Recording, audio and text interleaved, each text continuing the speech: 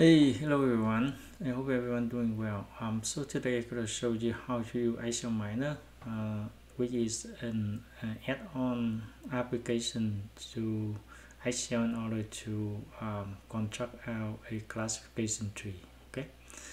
So the data set we use for today is the eBay auction. So in this data set we have a multiple auction on eBay for multiple item, right? So the category variable right here are indicating what item belong to, and then we also the currency for the auction, the seller rating, duration of the auction, end day, close price, and open price.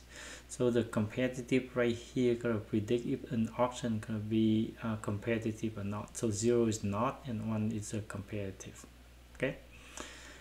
Alright, so the step gonna be very straightforward. So first step we're gonna do the partition the data. So in this example we're gonna have only a testing or a validation data set and training data set. One of the example that's the new version of the XLMiner. When the category is gonna be more than 9, they not gonna construct our model. Okay, so in order to overcome this one, so the first step we're gonna need to transform our data. So our data gonna be categorical data transformed by reduce the number of category. So we need to select the variables that gonna be category over here. So now we have the multiple categories in here, and we have a way to reduce the number of categories. So we can do manually or you do by frequency. This manually right here, you gotta manually assign which group gonna be combined together. Okay, so this one gonna be time consuming. For the purpose of this example, we'll use frequency. So by frequency, you have the number of category maximum is 9. So using by frequency, we're gonna have a category of the most number of frequency over here, and the last one gonna be combined multiple of the rest of the category. Okay, when you apply, we have the multiple of the we reduce number of category into 9 category. Okay. So click OK. Alright, so now we have the new data set over here where the categories gonna be reduced, right? We'll reduce category. So now the category gonna be number from 1 to 9. Okay, so I think that's gonna be good. So the next step we're gonna do partition the data.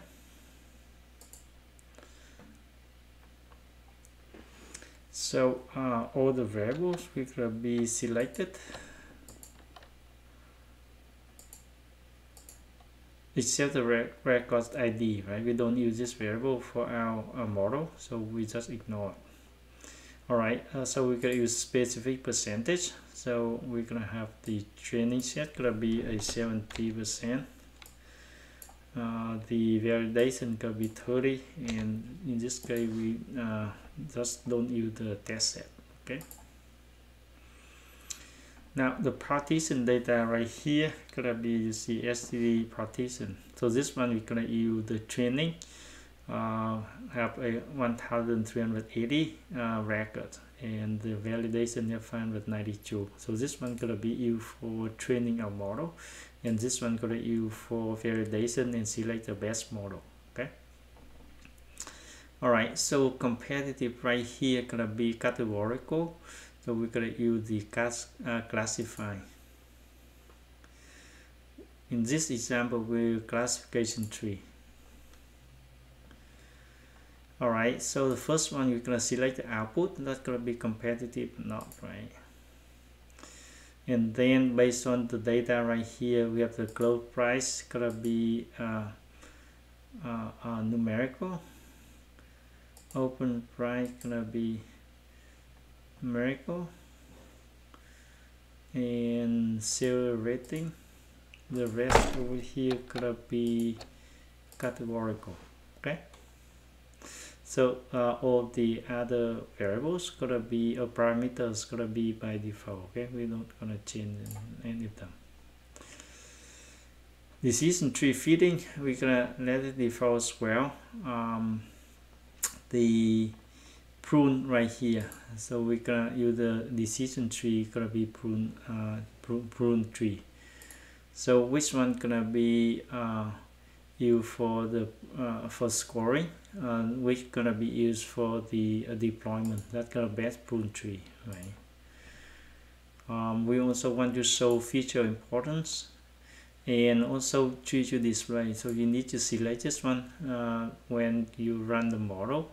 The program gonna produce a tree or display the tree for you. Okay, if you don't select, there's no tree gonna be displayed. So which tree gonna display? That's the best prune tree. We want to see how the best tree is gonna be constructed. Okay, done. Next. Right, so we have the two kind of scoring, right, for the training data and for validation data. So if you want to see all of the output, detailed report, summary report, leaf chart, and frequency chart, right? So we can select this one. Okay, you don't select any of them. Nice. Alright, so in this example, the categorical variables are not currently supported for simulation with synthetic data, so we can just skip this step. Finish. Okay, so now we'll see the output right here. That's gonna show you a kind of a hyperlink to all the output of our model, right? So we can click over here. That's gonna be showing a best prune tree, right? So you can see over here, that's a best prune tree. So the tree height gonna be 6. That's gonna be the height of the tree over here. The total number of nodes are 25. So you can see the root of the tree right here gonna be open price, right? If the open price compared to 2.45, if less than that, we consider close price. That's gonna be 2.03, and that's gonna be, if greater than 2.3, that's gonna be competitive, right? And if not, it's gonna go to next open price threshold, that's 1.23, and if that's greater than 1.23, that's gonna be not competitive, and so on, right? So you can trace along the tree to see the variables used to create our branches, and from the threshold values we can see which one gonna be competitive or not competitive, right? So from here we can just explain how the tree is constructed, and also we can interpret how the data be used in order to determine if an auction a competitive or not, right? So this one very intuitive and help to understanding about the tree decision tree. Now you also can look at the, so that's the best prune tree, right? You can look at the training data as well. So you can see right here the prediction of not competitive gonna be a 0.55, right? That's the relative frequency, and this one could be one about a 0.46, and so on.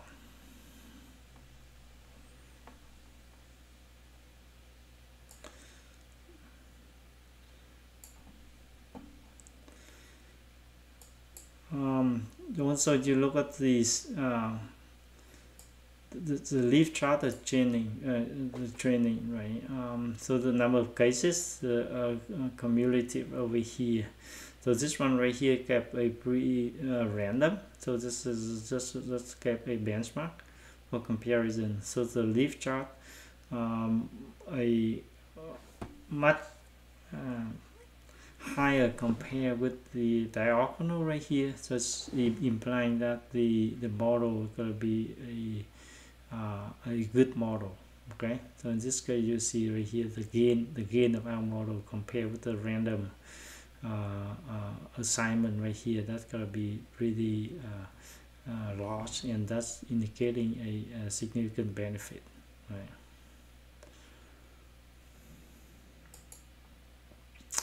So that's gonna be for training. Now also you can have the validation data as well. So this one gonna be kept a frequency of the records in the validation data, right? So you can see that's gonna be a 281 and a 303.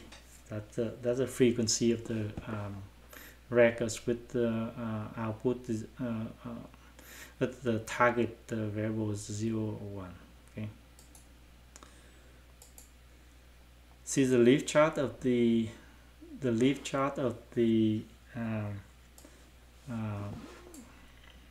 validation data, right? Again, this one could get benchmark, random, prediction, or classification, and you see the gain of our model right here. That's gonna be pretty significant, right?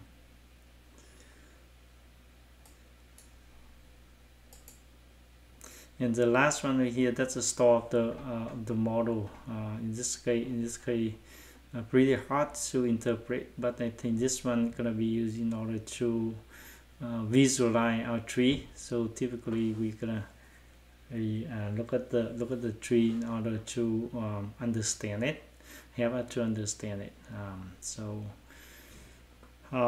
That's pretty much about the let's see about the validation classification over here. In addition to the visualization, you can also look at the classification summary over here. So the training technically gonna use to training data, but you can see the validation data right here. Gonna see how good the tree you constructed the best tree, right? So you see the error or the confusion metric over here. So the actual target variable is 0 and it predicts 0. That's gonna be 252. Actual is 1 and it predict 1 is 262, and we have a 50 of them. The actual is value 1 but predict 0, and 20 record the actual value of 0 and the predict is 1. So that's the error over here, and 2 of them over here, that's a correct, right? And from the confusion metric we can calculate the error rate, right? So when the class 0, the total number of cases, that's gonna be over here. The actual is 0 over here, right? So that's gonna be 280 cases, and in this case error gonna be 27, and the error rate gonna be about 9.64%. For the class ones, for the class value 1, we have a total number of cases gonna be 312, and 50 of them were incorrectly classified, right? So in this case it could be error rate could be 16%. So the overall of both class 1 and 0, that's gonna be about 13%. So that's not super good, but I think the error rate is here, that's gonna be pretty much better compared to the random classification, right? So we also can go down into the metric over here, accuracy, and so the sensitivity and specificity as well. So I think this one you can use in order to interpret our constructed model as well. And the detail of the different records also shown right here for different records for prediction, right? So they got based on that's what the probability of the outcome, and from there they're gonna compare with the 0.5 to determine the output of the prediction, right? So for example, the first one right here, the probability predict 1 is a 0.9, so that's greater than 0.5, and they predict 1, and that's gonna be the same with the actual one, and so on, Okay, so I think that's all for the classification tree. So I hope that helped, and just let me know if you have any question. Thanks so much for watching.